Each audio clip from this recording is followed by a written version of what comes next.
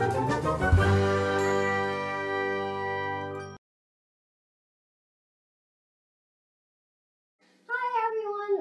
to my piano again, and today I'm going to be playing Sundial Dreams by Kevin Kern.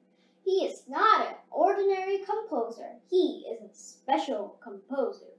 And the reason why he's special is because he was blind, legally blind. So he was blind when he was a baby and until now. So he couldn't see, so it was very tricky for him to compose music. Yeah, it's tricky, you can't see, so you have to use your other senses.